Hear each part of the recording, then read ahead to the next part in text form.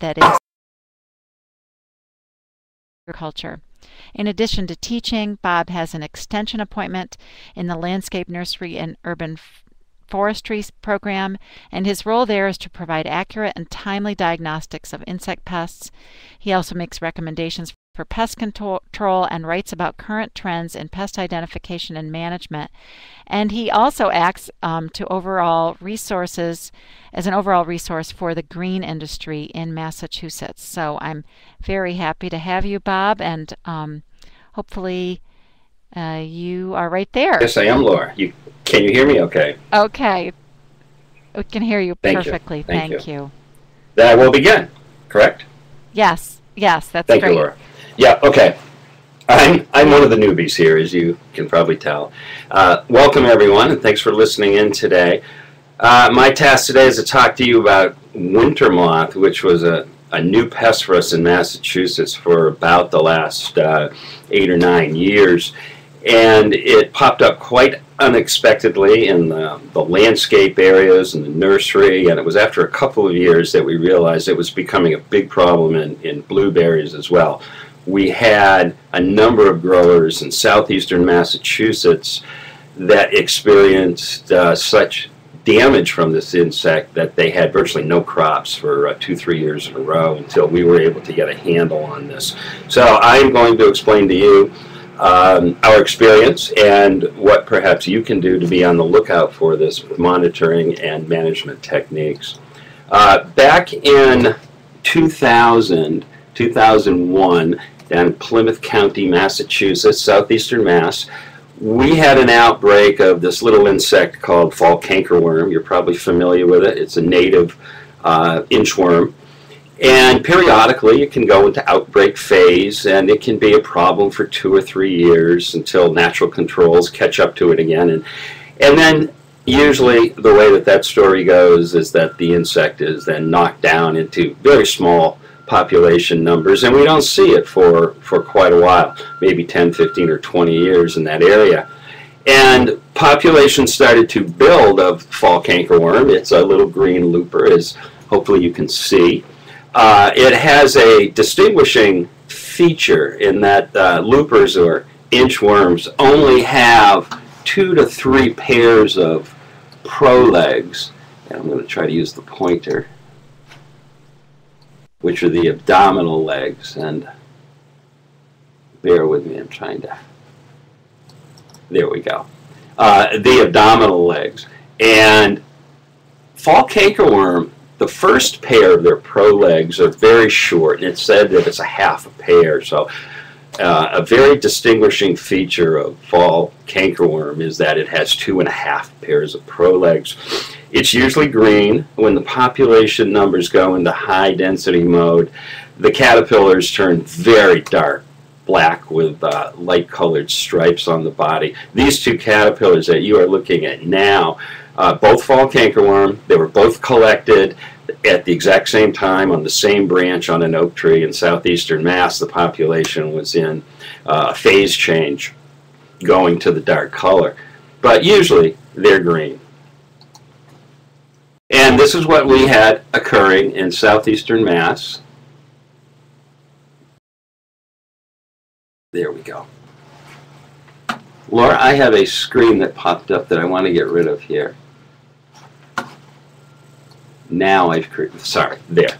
I'm back. So after 2 or 3 years, the population of fall cankerworm building dramatically, Deborah Swanson, our extension specialist in southeastern Mass, called me and she said, the problem's getting worse, what do we do? And I said, well, you know, I told you in the beginning it was probably going to get worse for a few years till nature caught up with it. And then she started saying, you know, I'm not so convinced it's fall cankerworm anymore. We had these other little green inchworms, and she sent some to me here in Amherst, and I immediately realized it was not fall cankerworm. We still had some fall cankerworm in that population, but mostly we had these little green caterpillars. I spent a while trying to identify it and was pretty convinced it was not a native insect here. I moved it on to Jeff Bettner in our department, and he was unable to identify it. I went to Joe Elkington, our forest entomologist, who sent it to Rick Hobeck at Cornell, and also David Wagner at UConn. And both of them came back almost the same day and said, you have winter moth, which is native to Europe. It has been known to be in Nova Scotia since the late 1940s, and it can be problematic. It's a little geometric looper. And suddenly we had a new exotic here in Massachusetts. And unfortunately, this is a little video just to show you that it just is an innocuous looking little green inchworm or looper, but I don't believe we're going to get this quick time to play, so I will just move on. Fall cankerworm has a pretty wide host range. This native caterpillar is found on oaks and maples, birches, crabapples, and a number of other deciduous hosts. We primarily see it as a problem in oaks and maples. Winter moth shares many of the same host plant. It too is a generalist. In England, in northern England, Scotland, it's a problem with Sitka spruce and heather, and but mostly it feeds on deciduous plants, and you can see that I've listed apple and blueberry as being potential hosts for winter moth. Where did winter moth come from? At the time we did not know. We do know now thanks to the work of Joe Elkington. You'll hear me mention Joe Elkington quite a bit. He, as far as I know, has the only active winter moth research program going on in the eastern part of North America right now. But he has done some very interesting work, and I will pass some of that along to you in this talk. The insect is native to Europe, including England. It was found in Nova Scotia, as I mentioned, in 1949, mostly in apples and oaks. It popped up in British Columbia in 1976, you know, several thousand miles from Nova Scotia, and we believe it was moved there accidentally, perhaps on nursery stock or plant material. Other finds have been in Washington State and Oregon, and these have been in commercial blueberries. In British Columbia, it's more of a deciduous tree problem. And now it's very well established in eastern Massachusetts and most of Rhode Island. It may be moved, as I mentioned, with plant material. When the caterpillars are through feeding, they spin down on a silken web to the soil, burrow in an inch or less, and pupate almost instantly. And if plants are dug and balled and burlapped or containerized or moved, then the insect could very well move with it. Winter moth has probably been in Massachusetts much longer than we realize. It was in low numbers, I'm sure, for many years. It was just in the background. And it is remarkably similar in a number of ways to our native fall cankerworm. They share many of the host plants, as we've seen. The adult female moths are wingless. They're similar to fall cankerworm, and I'll show you pictures of that in a few moments.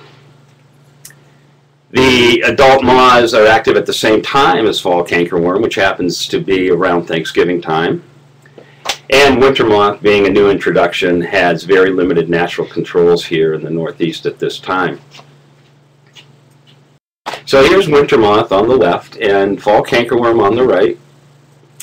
Their eggs, the female winter moth deposits her eggs rather loosely on substrate. Usually it's the tree trunks.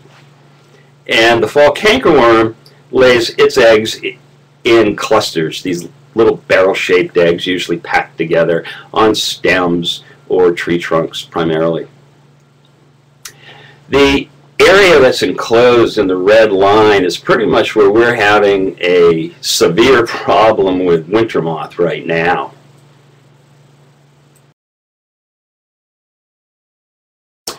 This work, and the slide looks a little busy here, but I'm just going to highlight what I think are some of the important parts for today. The magenta color is where winter moth has been picked up in pheromone traps. Joe Elkington's lab, Jeff Bettner works with Joe Elkington, have been doing extensive survey work throughout the Northeast and cooperating with other researchers in different parts of the world to try to get a handle on winter moth and DNA and relationships. And it's thought now that our winter moth population here in Massachusetts is from the Nova Scotia population. Its DNA matches most closely to that. You can see in coastal Nova Scotia the magenta dots, and then coming down through Maine and New Hampshire, and then the cluster of it into Massachusetts and Rhode Island. Maine and New Hampshire are unaware that they have winter moth. There were until Joe Elkington had done this work and picked them up in traps, but the population levels are so low they've never been problematic. The bottom map has DNA and genitalia and a lot of things we don't need to worry about too much. But again, the magenta represents the known areas of winter moth. And Joe has been looking at the potential for a connection between cold hardiness and winter moth. And you can see that it's coastal Nova Scotia, coastal Maine, coastal Massachusetts, New Hampshire, all in that zone 6, zone 6A/5B. And it's quite possible that winter moth may never venture into the zone 5 or colder. And that's something that Joe will continue to research to see if he can have more of an understanding of that. So it's possible winter moth may just stay coastal and continue to move southward for quite a ways, but maybe not westward and northward in New England.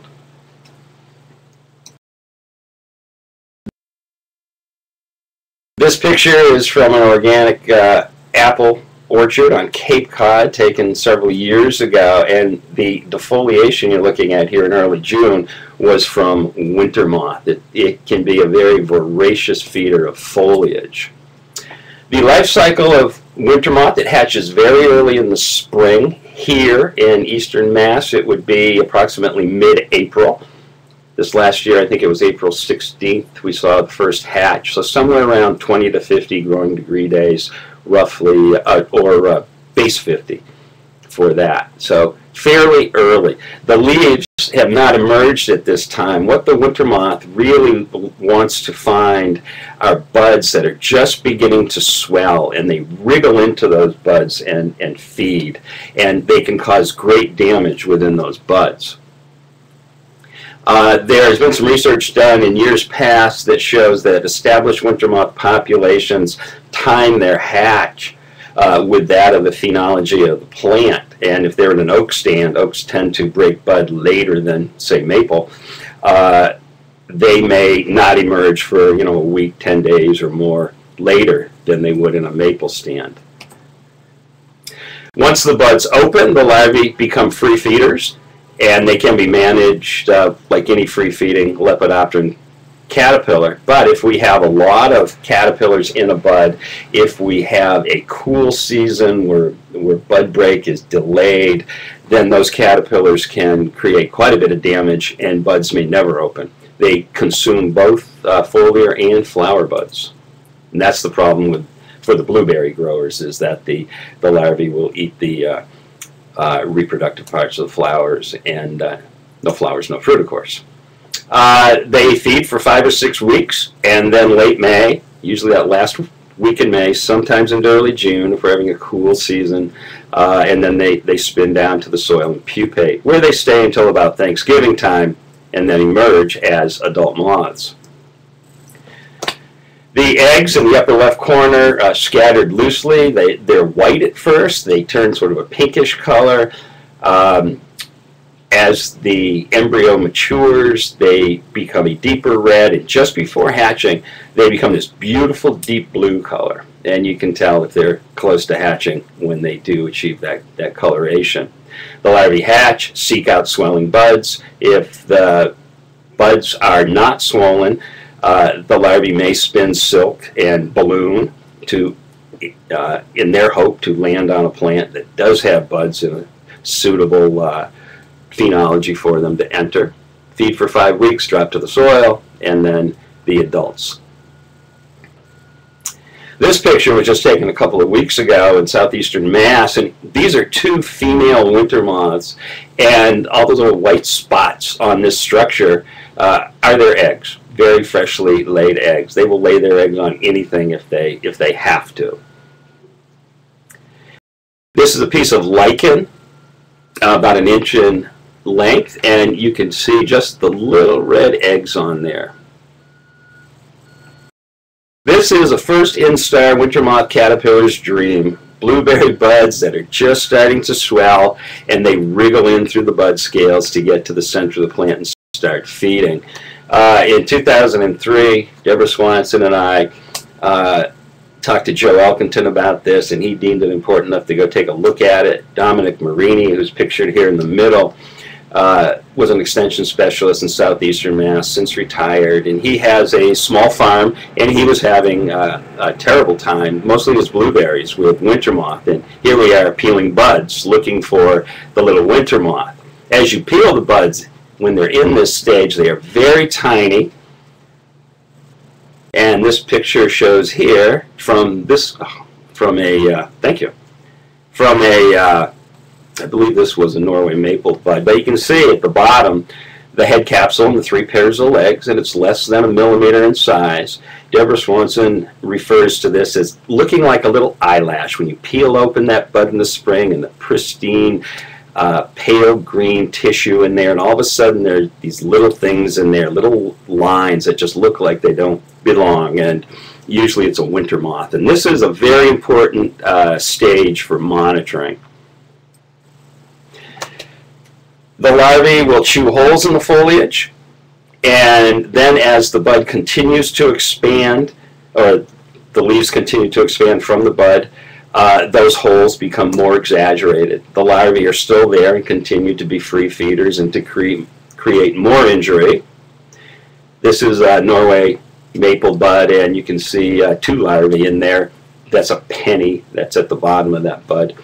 And they're starting to become free feeders. And they will completely defoliate their host plant.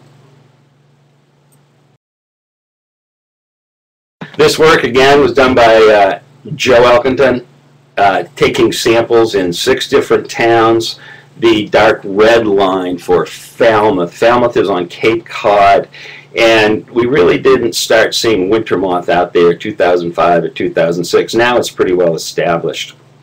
But you can see how the numbers can vary, but there can be upwards to 7, 8, or 9 within one bud, which of course can be extremely damaging.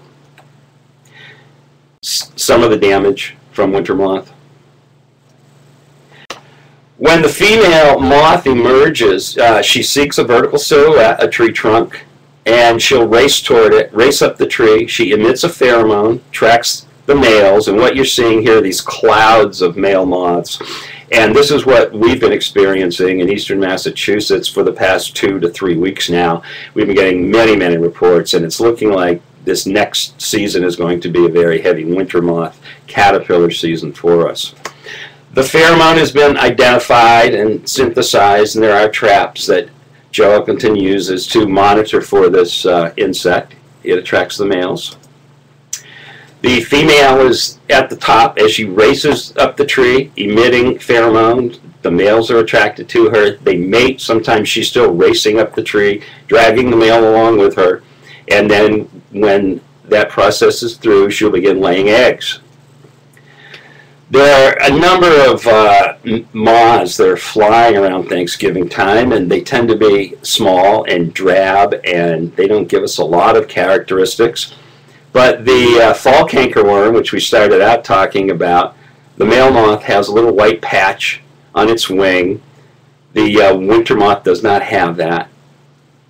The male winter moth has a band of marks near the posterior end of the wings that are like little hash marks. Bruce spanworm on the right is a native insect. It's in the same genus as winter moth, but it's native here and really is not problematic, but we do see it. I get these at my porch light around Thanksgiving time. They have a dark band that's highlighted here, a little mark on the vein that that stands out. Once these moths have been active for 2 or 3 days, they lose a lot of their scales, and some of this becomes very difficult to discern. And I'll move on for the sake of time. Winter moth females are said to be wingless, but as you can see in the center picture, the better picture, they do have these very stubby wings, where fall cankerworm is completely wingless. Here are the little remnants of the winter moth female wings, where fall cankerworm is completely wingless.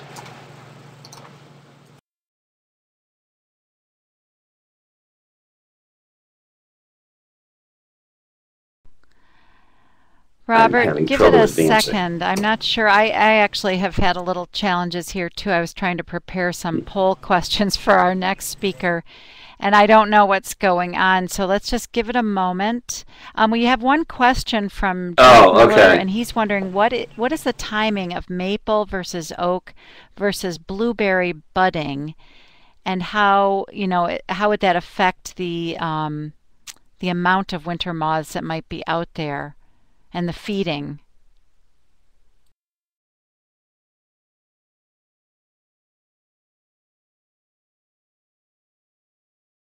I believe that's something that's not really well understood at this time, especially here in Massachusetts. Yeah, I don't know if I have an answer for that. And I don't specifically work with blueberries, so I can't say for sure. So I apologize for that. We mostly follow growing degree days, and we like to know before they're active and trying to wriggle into buds, because that can be an important timing for managing them, especially in blueberries, where it's essential to manage them before they enter the buds.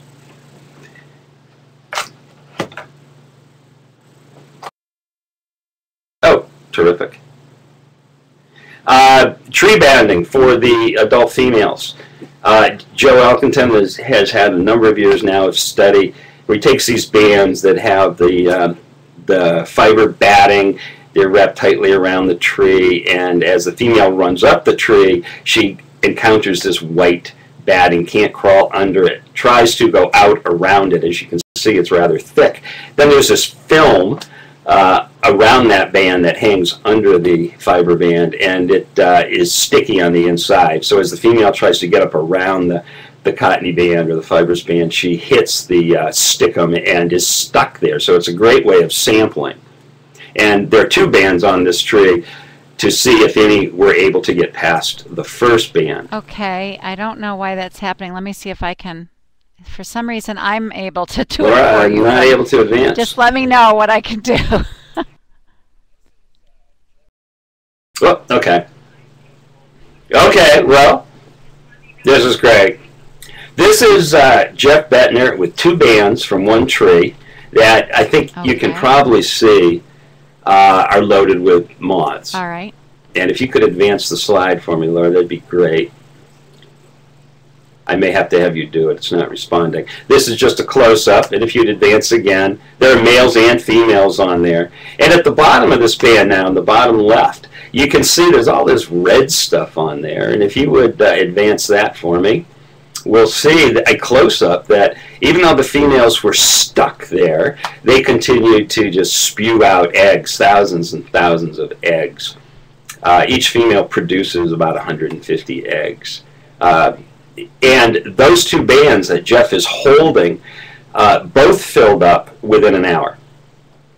The first band filled up so much that the new moths were able to run over the stuck bodies on the first band and get up to the second band. And if you'd advance for me. And this is some of the work that Joe's been doing for the past several years on that.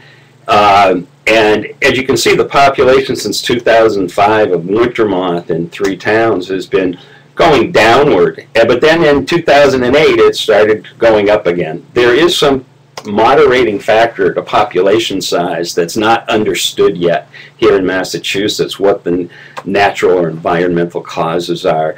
But right now, we're expecting a banner year. As you can see, Joe's data only goes to November 27th, and there was some significant activity after that. Advance. So just some quick numbers. Very high density. In 2004, he was getting 1,000 to 1,600 female moths per tree. So far this year, in some towns, Hanson, Mass, he's captured 900 females in just 4 days. So we can be looking at 150 plus thousand eggs per tree with these kind of population densities. No, good.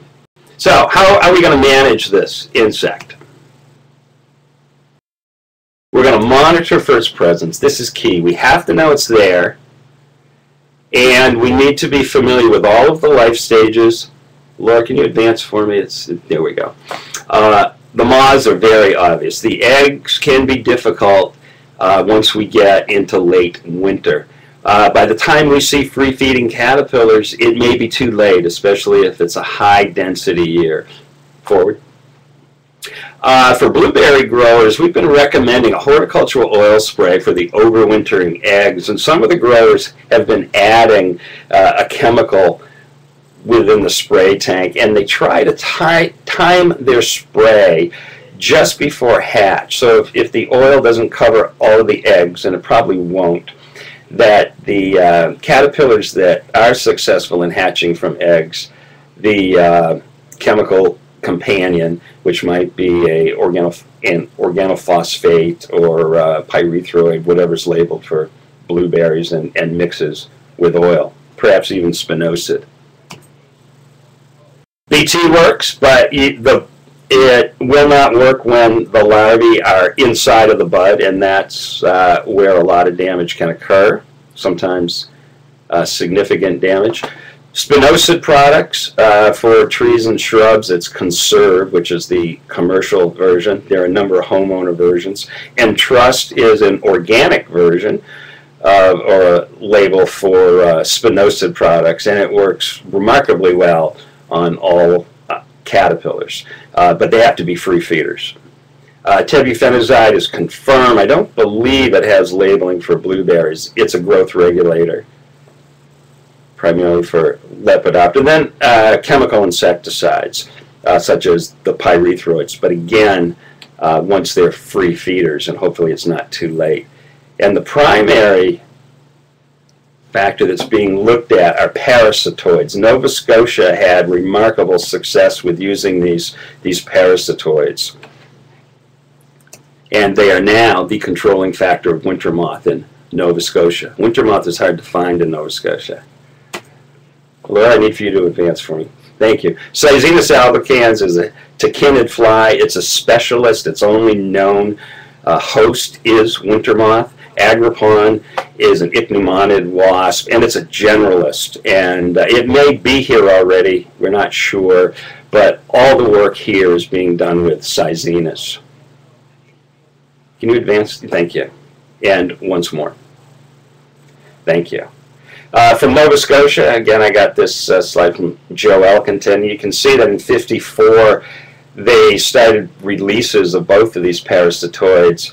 And once they got into 1962 and '63, winter moth populations were extremely low. And the controlling factor, again, is this fly. They mass reared and released it over 8 or 10 years and got very good successes with it. The fly seeks out winter moth caterpillars, and using the olfactory cues, it picks up on where winter moth is feeding. Laura, can you advance for me? And it lays its eggs on the foliage. These are 3 eggs, highly magnified. Advance. Once more. Once more. Thank you. That tiny dot is an egg of the Cyzinus. And as the winter moth caterpillar feeds, it ingests the egg, Once the egg is in the gut of the caterpillar, it will hatch, and then the fly maggot continues to consume and kill the winter moth caterpillar. Advance. And these are 6 sites now where Joe Elkington has released Cyzinus. And he has been able to retrieve some in following years, very low numbers so far.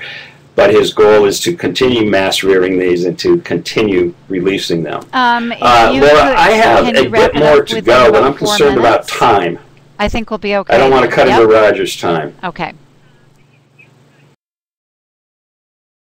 Yeah, I will.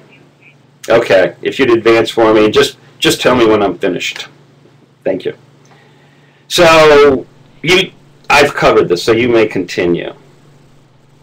Oh, I'm done. I'm sorry, Laura. This is our website at UMass Green Info. It is on the handout that is posted here at this website.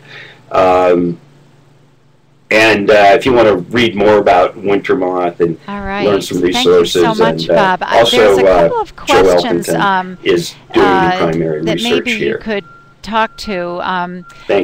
Carl DePolt is you. wondering about certified wildlife habitats, and he's interested in growing various types of berries to promote wildlife habitat. That question, perhaps, Carl, we can hold for a second, but maybe your next question, at this time of the year, I noticed that blueberries are coming from Chile and Argentina. What sorts of pest concerns do they have in the southern hemisphere? I don't know if you have a comment about that, Bob.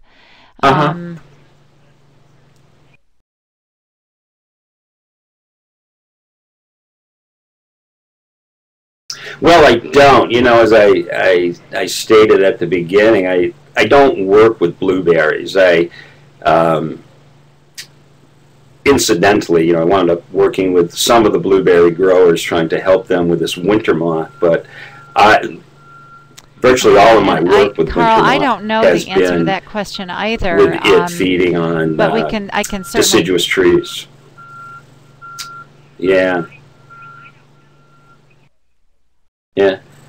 I know, I'm not sure if Sonia Schloman is still with us. I saw she was earlier. Would like to but join she in, may if have you some have a input headset, for I that. could turn on your microphone for you, but just give me a little check mark or something if you'd like to comment through the audio. Otherwise, if you could type something in.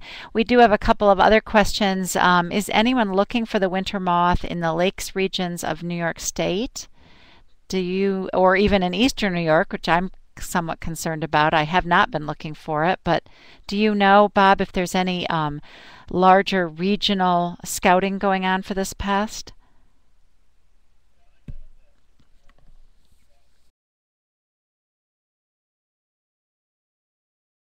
Well, I know that the pheromone trapping was pretty widespread, but I think it was mostly done in areas where it was suspected and also where it's established, in other parts of the world.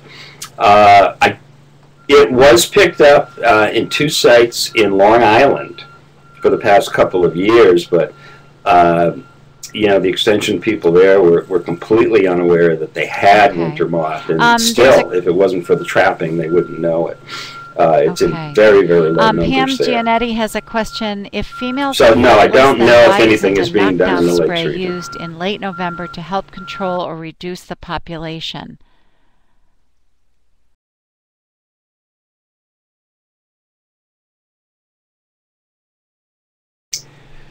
They emerge over a fairly lengthy time.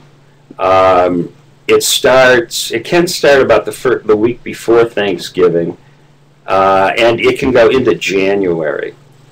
And I guess it's possible that you could spray pyrethroids at that time, or a knockdown type spray.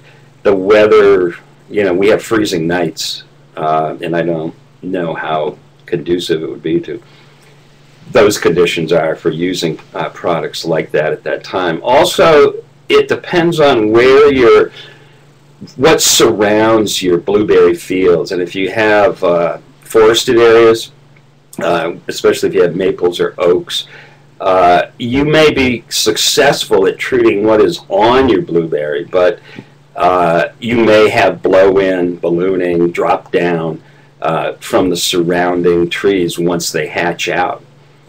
So it's a very frustrating pest. I was talking a lot to the blueberry growers in southeastern Mass for 2 or 3 years when this was so problematic. And the bottom line is that it's very frustrating. You have to be on it daily, especially when they're hatching or about to hatch, and just stay after it, monitor the buds, see if they're getting into the buds, because that is really the crucial time. Once the buds open, if we don't have a big problem, but once the buds open, we can treat them like we would any other lepidopteran caterpillar, and it's quite easy to manage them. There's one other question from Jeff Miller. What is the timing for the release of predators?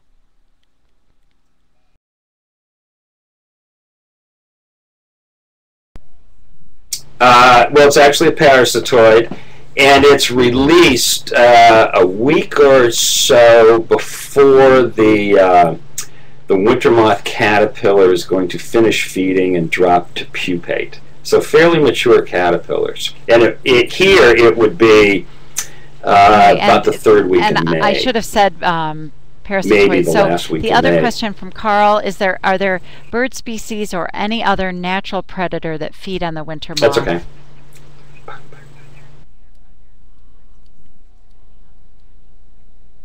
We do see different birds in trees or bushes picking away at winter moth, but it's once the foliage is opened and they're obvious and free feeders. But it doesn't seem to make a big difference. The population numbers become excessive and very, very damaging. One of the points I wanted to make is that we have had consecutive years of winter moth in southeastern Mass, on the oaks and the maples primarily, and we have just thousands and thousands of dead trees now. The trees were so weakened that they succumbed to other secondary factors, and they've become a huge liability for the utility companies, and these dead trees threaten the power lines. Yeah, I can attest to that, having been in it's been pretty New serious England in that this regard. Thanksgiving and over the summer. It really is quite amazing.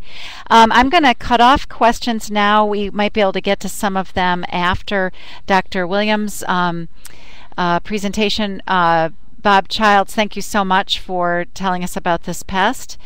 And now I'd like to introduce our next speaker, and I want to apologize to all of you. Dr. Williams had some poll questions for us, but for some reason the polls are not working today. The pods won't open up properly for me, so we're going to have to bypass that. And I'd like to introduce Dr. Roger Williams, who is from The Ohio State University.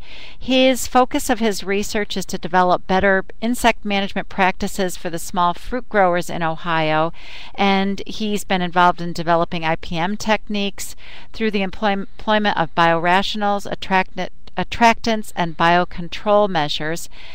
Presently, he's studying the efficacy of various nematodes to control grape root borer, and also investigating the use of parasitic nematodes in the management of the raspberry crown borer. But today he's going to be talking to us about managing Japanese beetles and different strategies for that pest, which is a serious pest. And Dr. Williams, I do want to let you know that you have the full half hour. Don't worry about the time. We don't get cut off.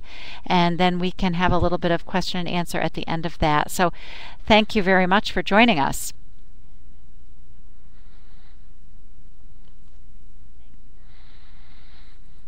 Okay, well, thank you, and welcome to everyone. Here in Ohio, we've kind of missed the storm so far, but it's heading this way, it looks like. So right now our roads are pretty good. I'm the small fruit entomologist from here in northern Ohio, connected with Ohio State University. We call it OARDC, and work primarily with grapes, blueberries, brambles, and strawberries. Excuse me. As you will see on the slides, we do have very serious problems with Japanese beetles in Ohio and also in the neighboring states. It is one of the most problematic pests that we will see, and one of the reasons is that it attacks so many different crops. And another reason probably is that so many people know what the Japanese beetle is because they've seen it in their yards eating on a lot of different plants. I also work with the Japanese beetle problem that we have in the Azores, and that is been going on since the 70s. And it originally came in there at the U.S. Air Force Base, and that we have in the Azores on Terceira Island. So we're pretty sure that we're the guilty ones of bringing it in there on some of our jet planes, and now it's all over the Azores, on the 9 different islands. And the Azores are about 3/4 of the way over from between New Jersey and Lisbon. Right Can you get yours to advance? Is your slide set advancing? Let me see here how I gotta do this. Yes, there. Oh, I don't want it. That's what I'm looking for. Yeah, wait a minute. Yep, it's working. As most of you know, the Japanese beetle arrived here in the U.S. sometime between 1910 and 1916. It was first really discovered in 1916, I guess, in southern New Jersey, and thus the first Japanese beetle laboratory was established there in New Jersey. As the Japanese beetle moved west, the USDA Japanese Beetle Lab moved here to Worcester, Ohio, and so it's still mostly here. They go by a different name, but still there's several people here that work with Japanese beetles. It is still on the move, and it's moved north up into Michigan over the last few years. It is a terrible pest of blueberries and other small fruits in Ohio and surrounding states.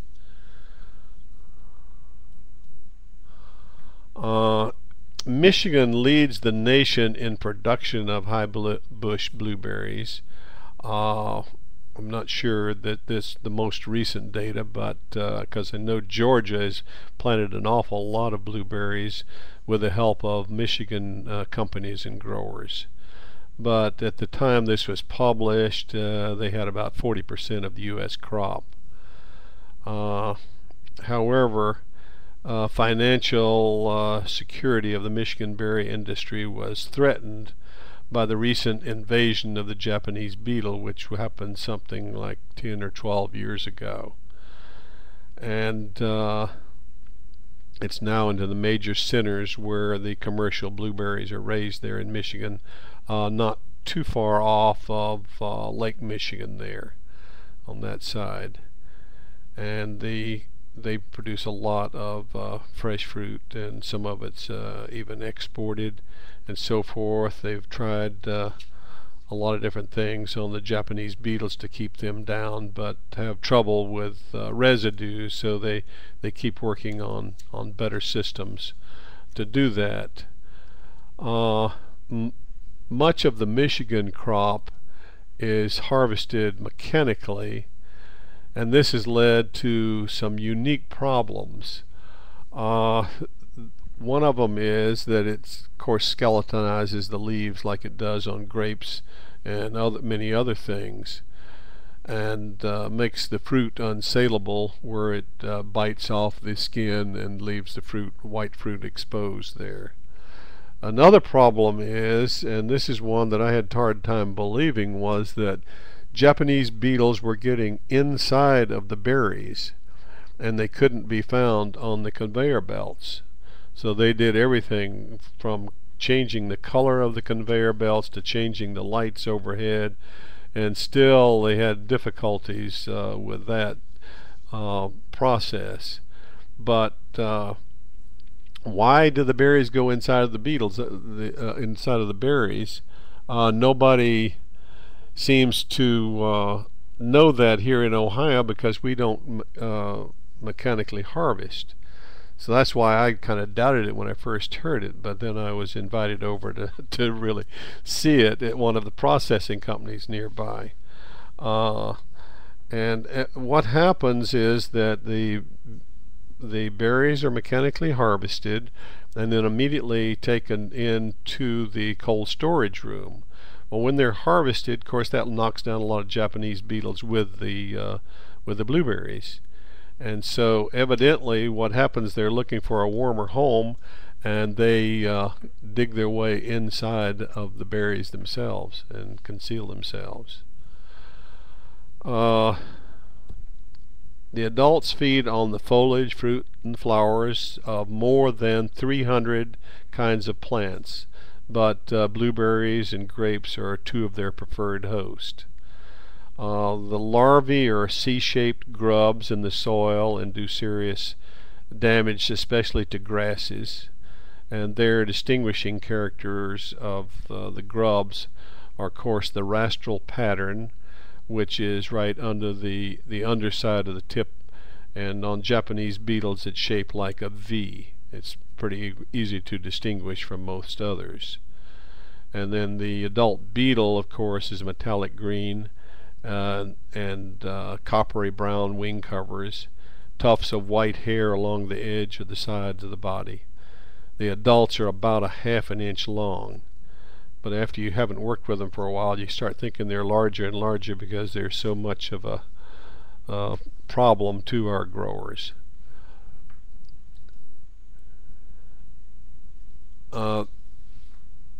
The larvae feed principally on grass roots, as I mentioned before, and they show up, the adults show up around the same time that we start seeing ripe blueberries here in northern Ohio, and that's around the 4th of July. So at that time, when the females emerge from the soil, the eggs they mate very close to that time because the males are so strongly attracted to them that you'll see just a lot of activity on the ground as the virgin females come up. And so that makes it for interesting behavior of them.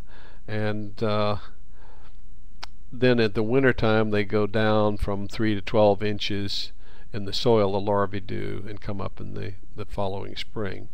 There is but one generation a year here in northern Ohio. However, in some colder areas, different states, it takes 2 years to complete the life cycle further north and where it's a lot colder than it is here.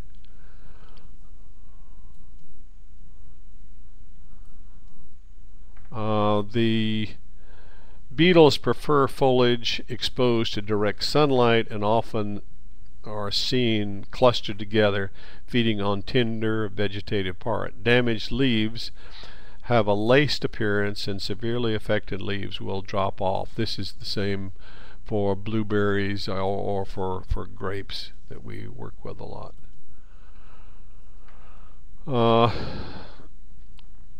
Let's see here. In southern Ontario and northern New England and the Adirondacks of western regions of New York that are unusually cold, and also in southern New England portions it takes 2 years to complete the life cycle. Maybe that would be useful here too if we could get rid of them for 1 year. But the last 3 years we have seen a lot of Japanese beetle, especially right here at Worcester, because we've had just about the right amount of rain and so forth. So it's really been a hectic time for us, and we've seen a lot. Now this varies from area to area, of course, but the last 2 years prior to '09 were really bad. As you go further south, then you get earlier emergence, as you would expect. And in southern Georgia, they may come out in early May and mid-June. North Carolina and Kentucky, but until July in eastern Massachusetts and Ohio, in this area this far north. Males begin to emerge a few days earlier than females, and the sex ratio of adults emerging in the field is about 1 to 1. To control the Japanese beetles and other fruit insects, I recommend that you go to your local extension publications, because some things are legal in some places and not in other. So, for example, Ohio and New York have pretty different regulations due to their restrictions that they have there. Okay. Despite the concerns of the federal and states to eradicate it, then to limit its spread, the JB progressively extended its range, and now it is in most of widespread and destructive insect pests of turf and landscape plants in the eastern United States. More than $460 million is expended each year for direct control cost and for renovating or replacing damaged turf and ornamental plants. Japanese beetles also damage fruit crops, soybeans, maize, and other gardens and field crops. Larvae and adults are targets for substantial insecticide usage, especially on home lawns, golf courses, and urban landscapes.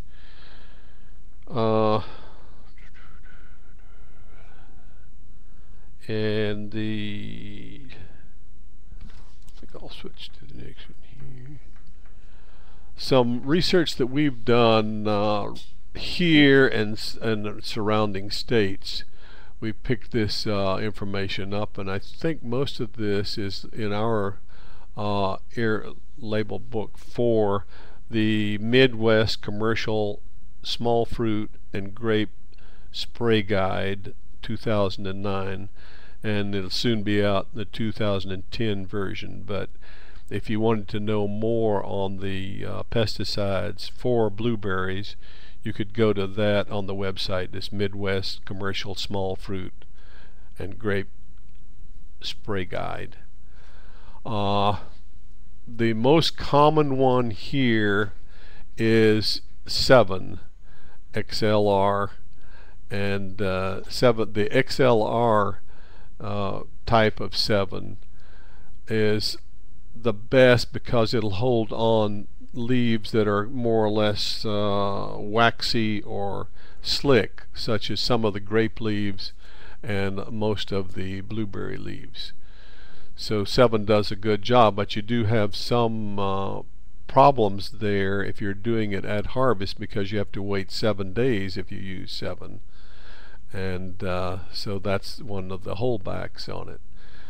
But there's other things that you can use that do a pretty good job, and so if you want to harvest real soon after spraying, then you've got to watch the PHI on those different pesticides. I think all of those that are listed there are labeled for blueberries, at least in Ohio and somewhere or another. The Mustang Max is labeled for other insects, not Japanese beetle, but it could be used for the other insects. Okay, seasonal trapping of Japanese beetle. This is more or less systematic in that most of our peaks for Japanese beetle come out sometime in August there usually. But this year I was just over in Portugal in November, and on the Azores there, they had noticed something really strange about their population, because the peaks all were in late September, and we never have experienced them quite that late. We've seen them range into there, but most of it is usually in August. So we're not sure exactly why the peaks are changing, but they speculate that maybe global warming is having something to do with it out there in the Azores.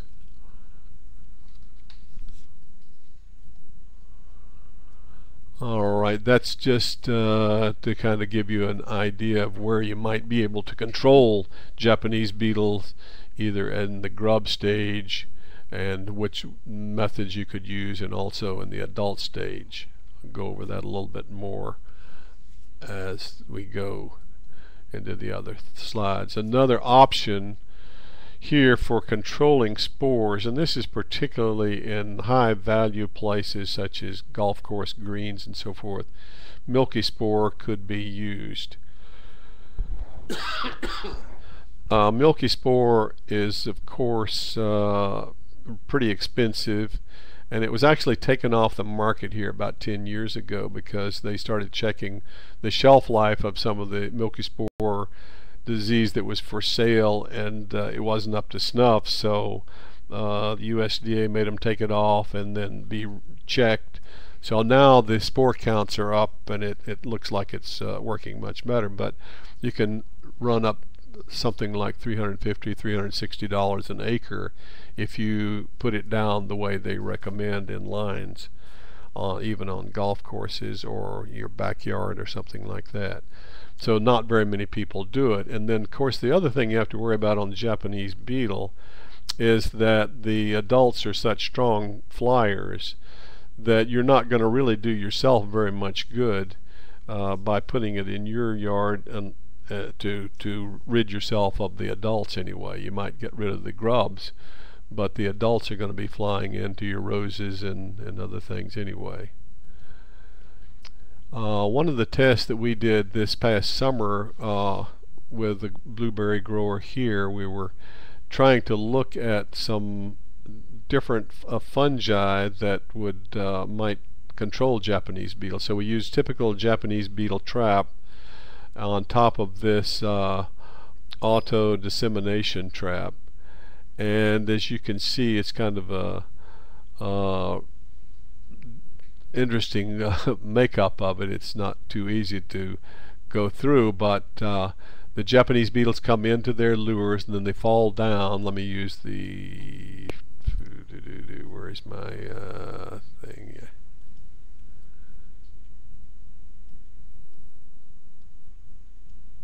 Oh, I didn't get it. I'm trying to get my pointer. Now I got it. The Japanese beetles fall down into here, and this seems to have a little bit more room than the ones we made here, but they're the same design actually, except that they have a thicker top and bottom. And then this little door right here is where you put your petri dish in, full of your either Bovaria like we used, or the Metarhizium which we use in the Azores. So the beetles fall down, they come down into here, and the main problem, or one of the problems, could be water, because it collects rainfall and just forces it down. So underneath this there's a screen to let the water out. Then the beetles are supposed to walk across this petri dish that's inside this door, being attracted out to this light over here. That's just a piece of glass in there, and this is just open for them to fall out of the bottom. And so that works pretty good, and we've done our test by using this. In Oklahoma, it's been 3 or 4 years ago, they had such dry conditions and so forth, they decided that they would use a wet auger petri dish and put it in as the spores were developing, so that they wouldn't get blown around so much. And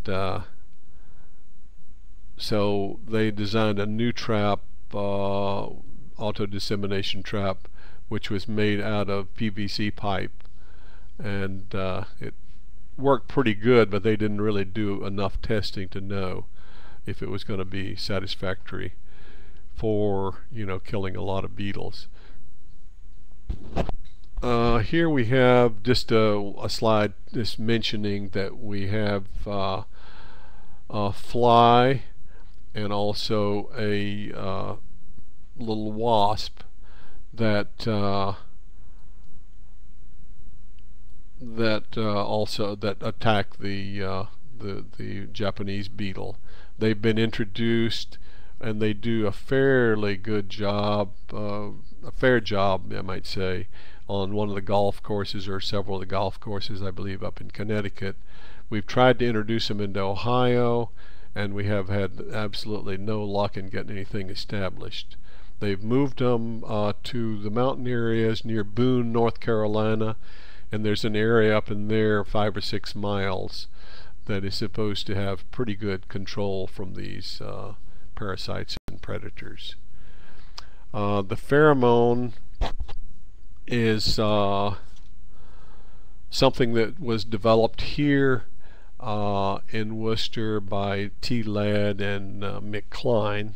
Some of you probably know them, and so they're used along with the feeding attractant to attract in the beetles to our auto dissemination traps.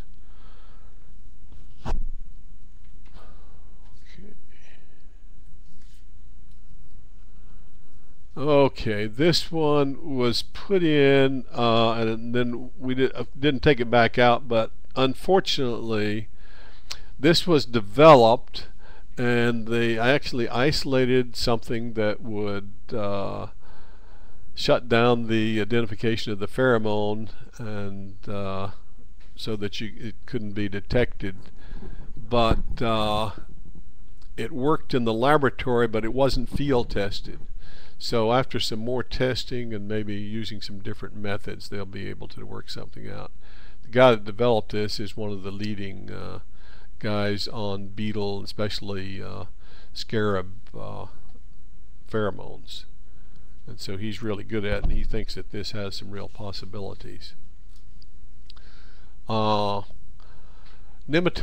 are another thing that are useful in especially in golf courses and high value places. And we have a scientist here by the name of Parwinder Grewald, who's working on that aspect and having some pretty good luck as far as golf greens and things like that, and using it on a lot of different insects.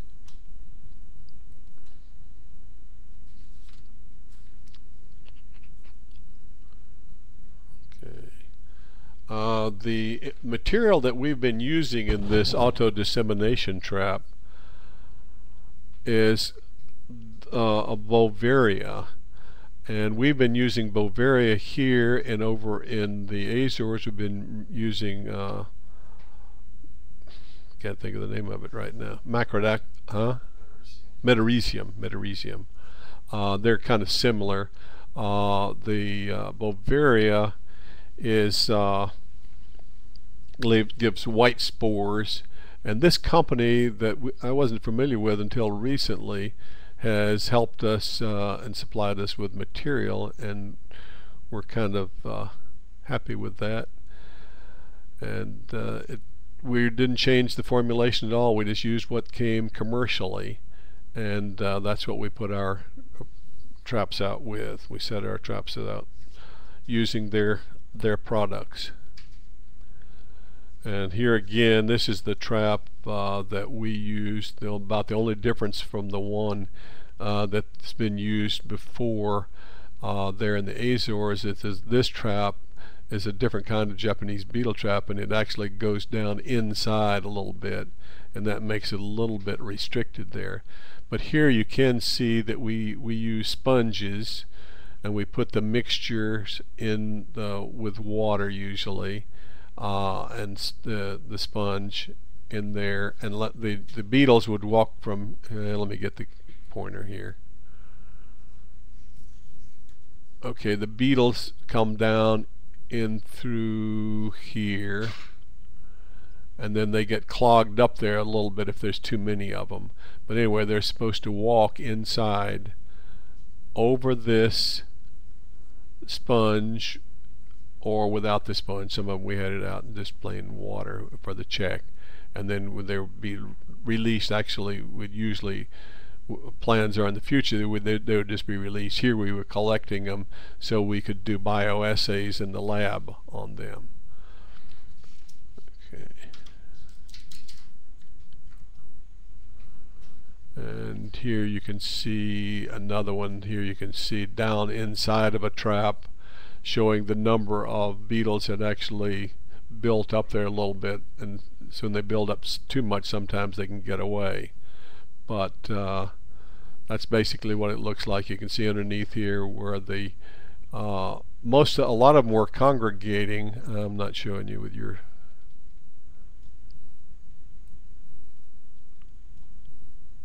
I'm not having any luck now. I think I've got it.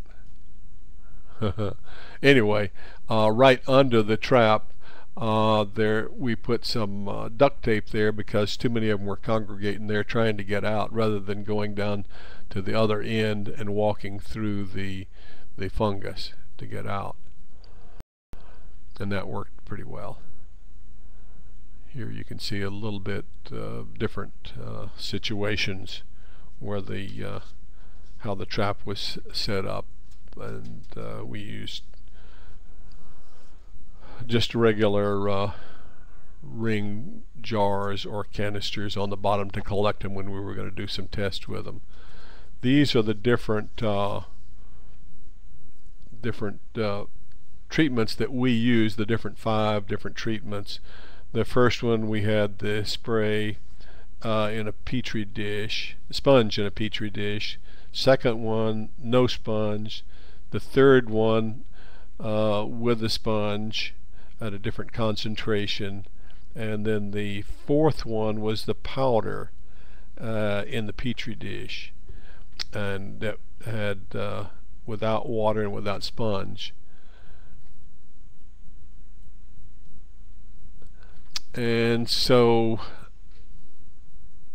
that was this one here, which did the best, and that was just the powder itself, with not mixed with water and with no sponge.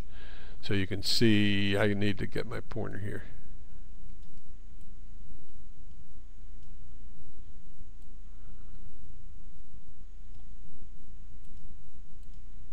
Okay, so these right here, this tall one, that was the best, and that was just the powder that they sold.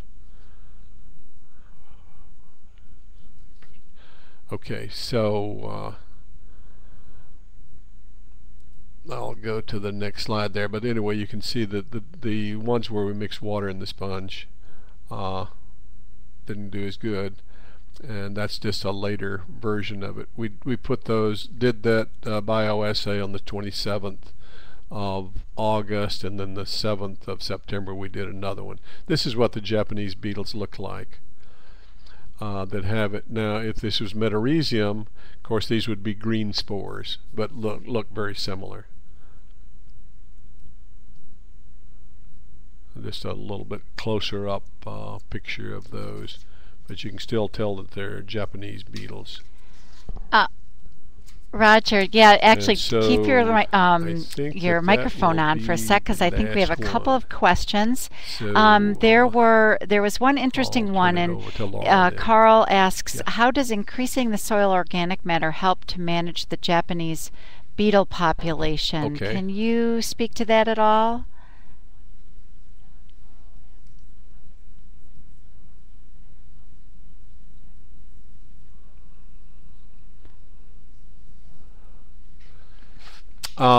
Well, the Japanese beetle grubs, they kind of thrive on organic matter. So Okay. it depends, if it's the kind that they like or not, but they really like grass roots.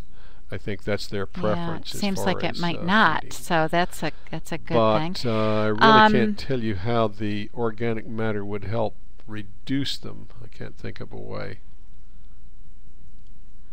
Yeah.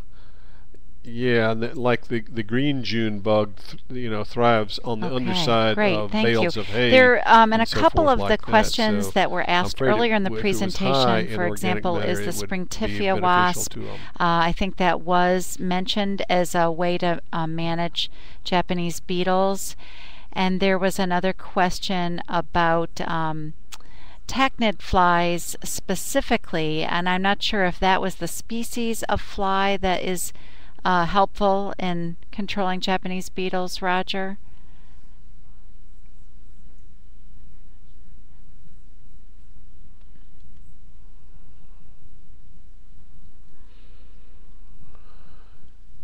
Yeah, both of these things are good, and we've tried many times to introduce them into the Azores, where we figured the climate would be a little bit milder, and then we've tried to introduce them here into Worcester, where we have moderately cold climate, and we haven't done very much good at all. So it's just a hit or miss thing.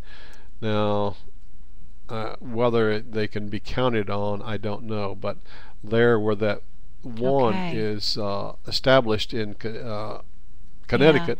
Is there a trap they've had crop pretty that good is effective success for with it on that blueberries? golf That was one of the course. questions. But I don't know of any widespread thing. I know we usually just say put raspberries near them, but A trap crop. yeah. And then I have a question. It was a comment made privately, but do you know if they've tried using infrared on conveyor belts to see if that actually pops the Japanese beetles? Apparently, this technology is being used to control some pests of grains.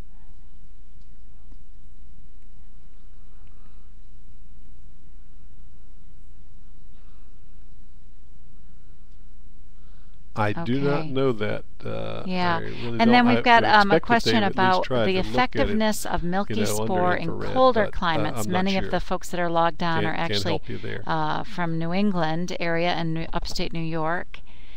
I know that there was some studies done at Cornell that implied that milky spore was not very effective. It just didn't build up enough of a population.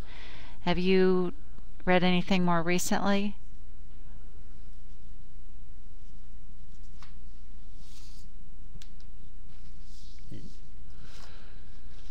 No, I haven't. The latest person I've talked to that's knowledgeable on that is Mick Klein, and he seems to think here, for the conditions we have here, which are pretty cold, that it's working pretty good now. But for a while there, the shelf life just wasn't any good, and so they made them step that up, and now they released it for them to sell it. And actually, again.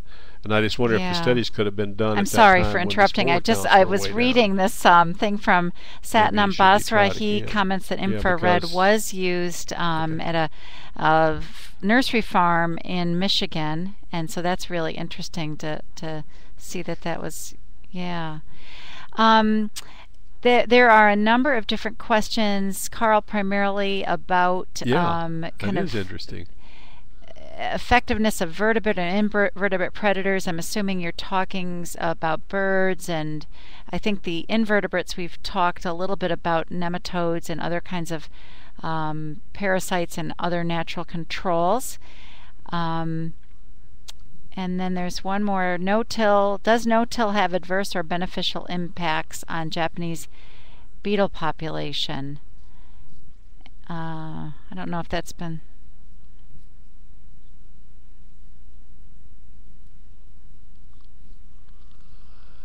Yeah, I'm afraid that no-till would not be very good, because it would allow the grasses to grow in there, unless you came in and wiped out the grasses too. But we've seen some things where no-till makes the insect problems worse, and So I don't know Well, about Japanese because beetles. we're starting to run out But of time, of and I'm course, that sorry would to be cut mostly you the on corn and questions soybeans, off, I but I expect. just want to make sure that people have time to download the information sheets that we mentioned briefly at the beginning of the presentation. I don't know if anyone has any additional questions for Robert Childs or Roger Williams. I am very happy that they took time out to get their presentations ready and practice and learn this new kind of delivery technique. But I am very, very happy that you folks participated.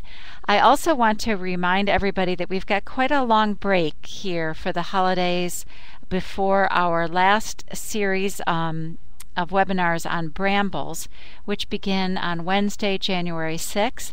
In order to kind of keep momentum up, you may see some emails during the holidays from me to remind you. I will try not to be obnoxious with them, but I don't want people to forget about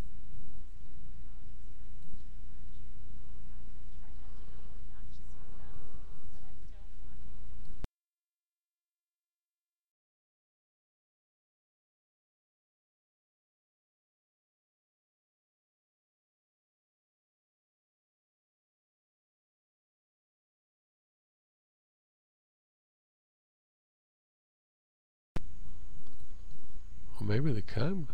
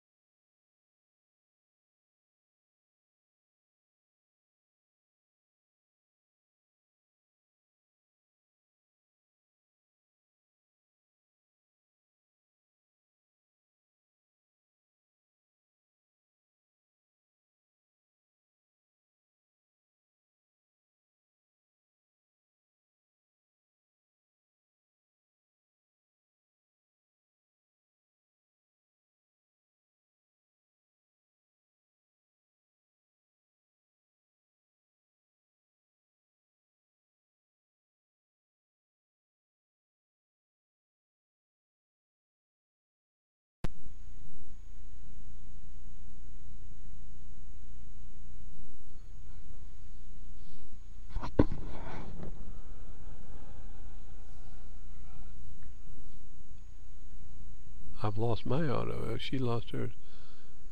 Can you hear me now?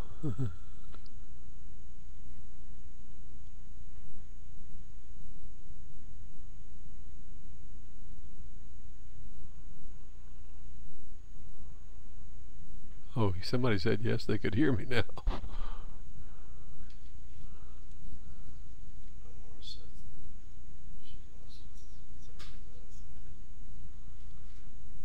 Yeah. I don't know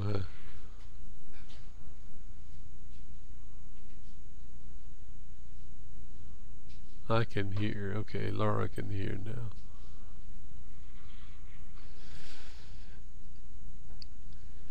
Well, I don't know if anybody can hear or not, but anyway, I thank everyone for showing up and putting up with us, and hope everybody will have a good day tomorrow.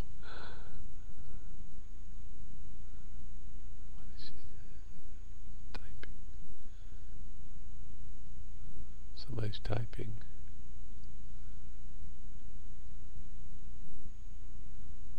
How come I can't hear anything? Because I haven't turned anything off. The number's going down, so people are signing that.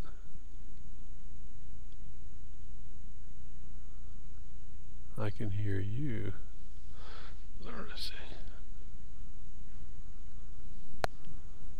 Hi, Roger. I got my audio back. I don't know what happened, but I want to thank you, and I apologize about the polls. I'm not sure what happened with them, but they just completely froze up. And we had some other little weird things that happened during the presentation, but I'm glad that you weren't affected. And I hope you have a great holiday season. So thanks again for being part of this.